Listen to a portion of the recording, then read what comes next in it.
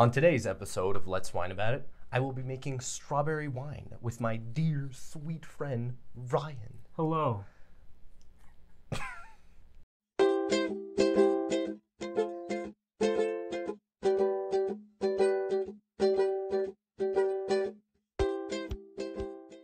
So, Ryan, what's the very first thing you want to do when making any kind of wine? Well, Miles, I think we have to practice proper sanitation. And can you tell me exactly what that means, because it's not clear to me? When you practice proper sanitation, you kill the bacteria, you kill the mold, and all of that stuff can affect the fermentation of your wine. That's damn right, Ryan. Good work. Yeah. So let me go ahead and grab the Star San Sanitizer. You can buy it on Amazon. There's a link in the description, but I want to show it to you. This is what Star San Sanitizer looks like. Do you see it? It says Star San. That means this is right. That's the right one. So what you do is you combine about 1/4 ounce, it's not very much, into a gallon of water. You mix it all up, and then you dunk all of the equipment and things you're going to be using today in that. It kills the bacteria, as Ryan astutely pointed out, and then you lay it out on paper towels. You don't actually dry it with the paper towels because that would undo the sanitation. You let it air dry. So do that, and once you've done that, come on back. The next step, and the most time-intensive step, is prepping our ingredients. For this recipe that I'll be teaching you, you will need 7 pounds of strawberries. This is 7 pounds. Isn't that a lot of strawberries? That is a lot. I will say, though, it doesn't look like 7 pounds, but it does feel like it, as it should. It weighs 7 pounds, exactly. We actually had to pour off a lot of the juice because the first thing you want to do with your 7 pounds of strawberries to prep is freeze them. Because water expands when it freezes. So when you freeze the fruit, you break down the cell walls in that fruit, allowing more juice to be released when we eventually mash it all up. So I did that. Ryan didn't do it because Ryan sucks. No, Yeah. So we want to go ahead and cut off the stems of the strawberries. And after they've thawed, and it takes like a full day. It took like 7 hours for these to thaw. So prepare yourself. We want to cut off the stems because they would add too many bitter flavors to the wine. So that's what we're going to do. We're just going to cut it off. Who eats the stem? Ryan does. Oh, yeah. I forgot about that. Yeah. You did it again, Miles. You're ruining... I'm the new guy. And you're putting greens in here. I'm sorry. I'm moist. Oh, Ryan, we don't say that word on this show. Bro, these are moist strawberries. I'm going to stab you with my knife. How horrifying would that be? Did you just stab me on camera? Yeah. And you just don't upload it? This was just a ploy to kill me? Yeah, I got you in my garage here with knives. There's no Let's Wine About It. Oh, yeah, no. And then all the red juice is just strawberry juice. Oh, this is going to take forever. Holy crap. Gee, how long did that take, Brian? It took quite a bit, but I think it was worth it. I think so too. So once you have your strawberries prepared, all the stems chopped off, you want to cut up 3 ounces of raisins. Weighed this out with a food scale. This is 3 ounces of raisins. Now, Ryan, can you tell us why we add raisins to our fermentation? No, you can't, because I didn't tell him yet. No, I didn't. I would not know that. I wanted to see if he made something up, and that's okay that he didn't. We don't lie on this show. No. So the reason you add raisins to wine is that strawberry wine, when it's made just from strawberries, comes out a little thin. If you've had a lot of wine, it's like a Pinot Noir. Pinot Noir is really light-bodied. Like a Malbec is really full-bodied.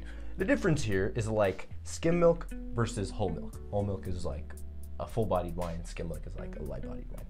I don't want a really overly thin wine. I want it to be a little fuller. Raisins add that effect. So we're gonna add 3 ounces of raisins.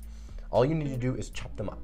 Not super finely, but just get them chopped up so that the yeast we eventually add into here can get to them.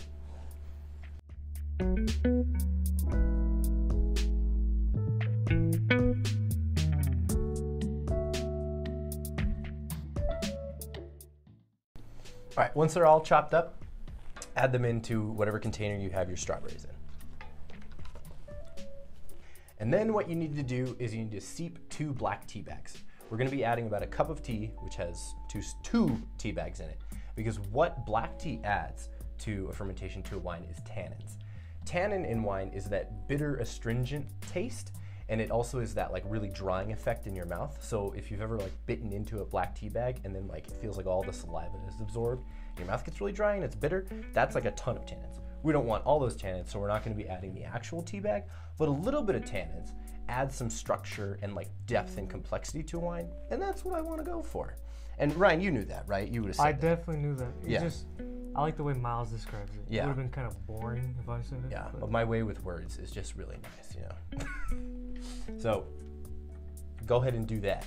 Steep 2 black tea bags in hot water. And then what we're gonna do is we're gonna get a brewing bag, that's what this is, and put it inside the 2-gallon fermenting bucket. Now, we're going to be making a gallon of wine, but I'm using a 2-gallon bucket because 7 pounds of fruit is a lot of volume. That's a ton of fruit. And so if I were to put all that fruit into a 1-gallon fermenter, I'd only be able to get like half a gallon of water in there, and you'd only end up with half a gallon of wine. So we're using a 2-gallon bucket for that reason. We're using a fermenting bag instead of just pouring all the fruit into here because it makes it easier to take all the pulp and mushed up stuff out in like a month when we go into the next stage. Just easier to do if you have a brewing bag. So that's what we're doing. Ryan, go ahead and pour it in. Let's go.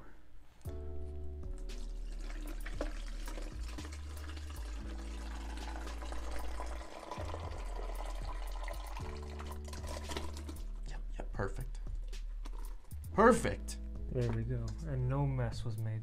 That's right. So what we want to do now that it's in here, we want to mash it up. Now in previous videos when I did things like this, I'd use a potato masher. I have found a potato masher is incredibly inefficient. So Ryan, we're gonna mash it up with our hands. Did you know in Spain when they make wine, they use their feet to smash the grapes?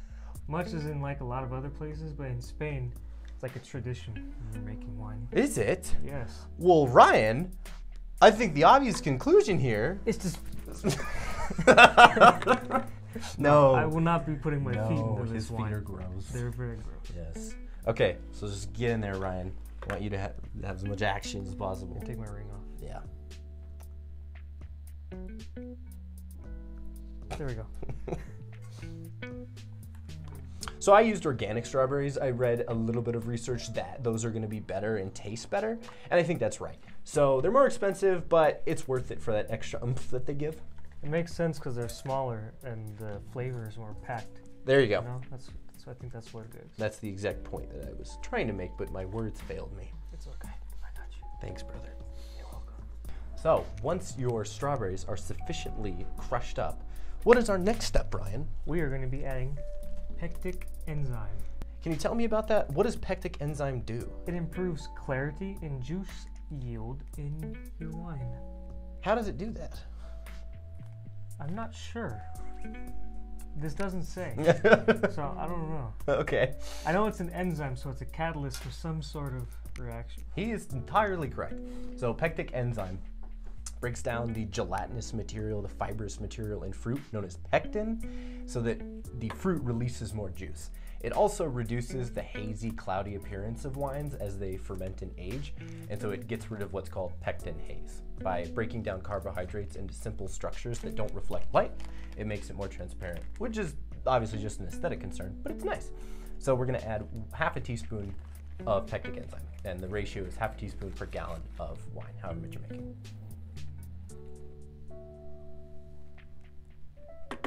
Excellent. Go ahead and give it a stir. I'm going to get my trusty spoon. Next, we're going to add the tea. And remember, the black tea that we're using is to add tannins to the wine. It's to add a little bit of a bite, a little bit of that astringent, bitter feeling. Not a lot, but enough to give it a greater depth and a greater complexity as a beverage, because that's what we're going after, is a really nice beverage. So will you do the honors? I would pour it. The whole thing? All of it, just not the tea bags. Perfect. Thank you, sir. You're welcome.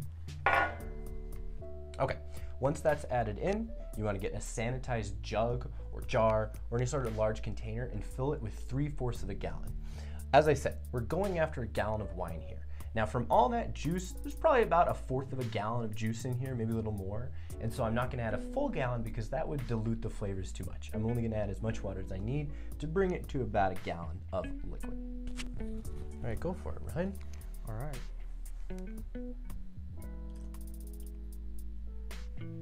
Brilliant.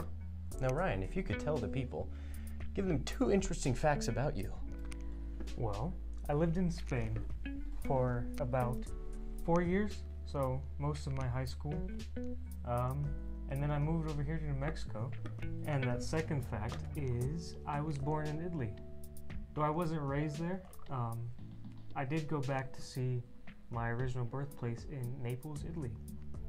Do you have dual citizenship anywhere? Like I Spain? do not. Okay. I wish I did, but I didn't live there long enough To get it. be a citizen. Because in other countries, you're not a citizen when you're born there. Oh, I did not know that.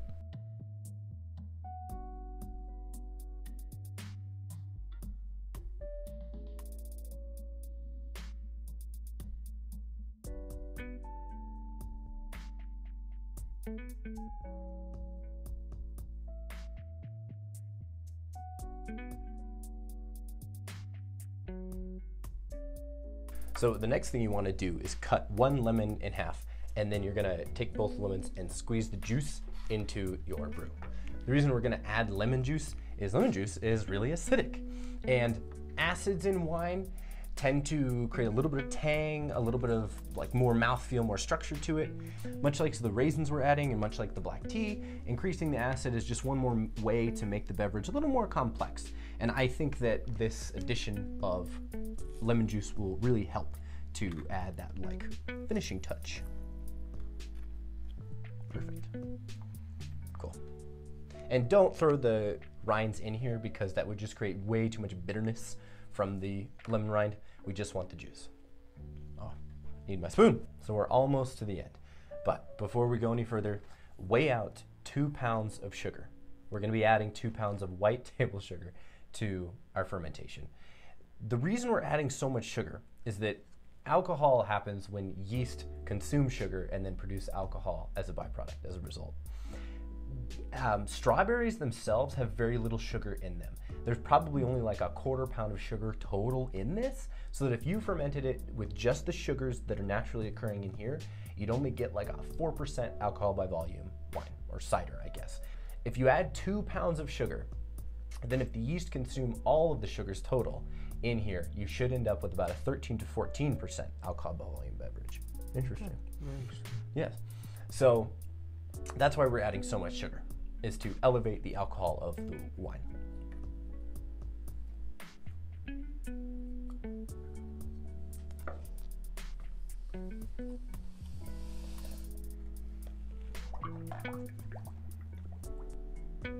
I forgot the actual science behind yeast turning sugar into alcohol. Mm-hmm. I learned it last year. Yeah, so it's just a particular process of fermentation. Mm-hmm. The yeast replicate, and then once they've created a sufficient colony inside, they begin to consume the sugar, and they break it down into alcohol, ethanol alcohol, and carbon dioxide gas, and they do that in equal parts. So over the course of 5 weeks as this ferments, the yeast will produce alcohol, but they also will produce carbon dioxide. And we're gonna need a way for that gas to escape, because if this were a closed container and you threw yeast in here, it would explode. We don't want that. So I will describe what to do in that case. So the last thing that we're gonna do, and this step you don't actually have to do if you're doing this at home and this is your first like fermentation project, is measure the density of the liquid using a hydrometer. The reason that you take a measurement at the very beginning to measure the density is that indirectly tells you the sugar content of your liquid. So if you just had water in here, this hydrometer would level out at 1.000.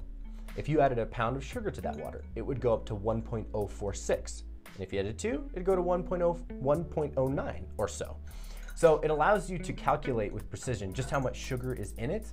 Now I know how much sugar is in it because I added, but what we'll do then, once the fermentation is complete, is take a second reading. And that, if all the sugar has been consumed and it's gone, this should level out at 1.00 again. And then I can know with like precision what the alcohol content is in the wine. So it's just a way to take a little bit of the guesswork out of making wine. Okay, go ahead and do exactly what I just did. There you go, Ryan. Thank you. So this is at 1.070, which is lower than it should be. 2 pounds of sugar in a gallon of liquid should increase the density to 1.090 or so. Okay, so I'm gonna add more sugar because it only came out to 1.070. And I attribute that to the fact that there's 1 1/4 gallons of juice in here, so it's gonna take more sugar to get to the same density that you otherwise would in 1 gallon. Does that make sense? So we're gonna go ahead and take the brewing bag out because that was kind of getting in the way when we were stirring. And I'm gonna pour in 3/4 a gallon of sugar, more. Okay, so Ryan has very carefully removed the brewing bag, put it in that bowl. This is weighed out again, 3/4 of sugar, 3/4 pound of sugar, and I'm gonna add it in. Okay. Mix it up. Yeah, it's a lot easier now that there's not a ginormous bag in the way. This giant thing. Looks like organs or That's what I was something. about to Yeah. say. It's like a stomach. All right, so now I'm gonna take another measurement. It's like 1.089, which is still lower than I wanted, but honestly, that'll be okay. If this fermented out absolutely and completely every ounce of sugar, you'd get about 13% alcohol. Now I'm anticipating that the yeast will peter out a little soon, but as long as we get about 10%, I'm happy with that. So I'm not gonna increase it anymore. We're just gonna call it at 1.090 as the initial gravity reading.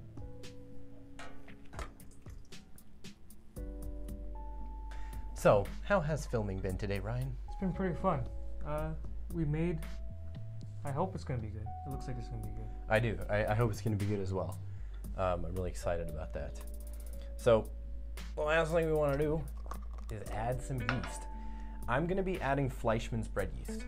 Now, there's a lot of different yeast that you can use, a lot of like wine-specific yeast and strains that have been isolated and made by various companies. Fleischmann's active dry bread yeast works just fine. It has an alcohol tolerance of about 12 to 13%, meaning that when it generates that much alcohol, 12% alcohol by volume, the yeast die. Some yeast strains like champagne yeast go all the way to 20% alcohol by volume.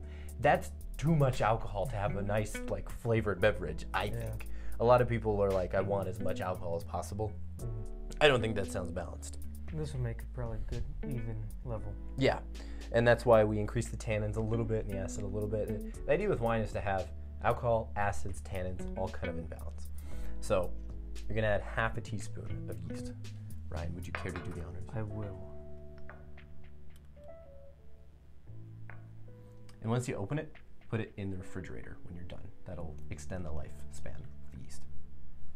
So the next thing we'll be doing is putting on the airlock. And this thing, it allows the carbon dioxide to come out, but it doesn't let any bacteria or oxygen to go in to mess with our wine. Or exactly. The last thing you want is to open this up in 5 weeks and see mold growing and realize that you have to just dump all this crap out. Because if you went the route that we did and bought organic strawberries and all that jazz, it's a very expensive batch of wine you're making, but it's worth it. And now the fermentation is complete. Everything is together. At this stage, you want to place this in a cool, dark environment. I keep mine on the floor of my closet and have the door shut. This will take about 5 weeks to ferment out completely, maybe a little less, maybe a little more. We can't know exactly, but what I will do in 5 weeks is take this out, we'll open it up, I will take a reading with that hydrometer, and if it measures like 1.000, that means all the sugar's been consumed and it's done. Now, sometimes various yeast strains peter out a little soon. Maybe it's 1.010 and there's some residual sugar. What I'll do then is take a measurement a week later, and if those two measurements are the same, it means the fermentation is done, the yeast are done. So take this, put it in your closet, and in 5 weeks I'll show you what to do next. At that point, we will siphon it into a new container to help clarify it, and we'll do that a couple times as like those chunks settle out and the wine becomes clear, and then at the end we'll bottle it.